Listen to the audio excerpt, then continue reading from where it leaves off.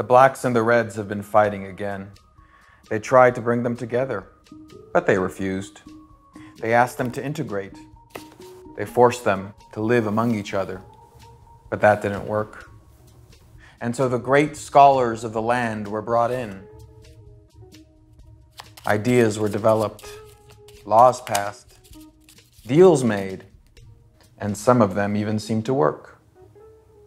But only for a little while, because soon, when nobody was watching, the blacks and the reds decided to turn their backs on each other again. It doesn't matter anyway.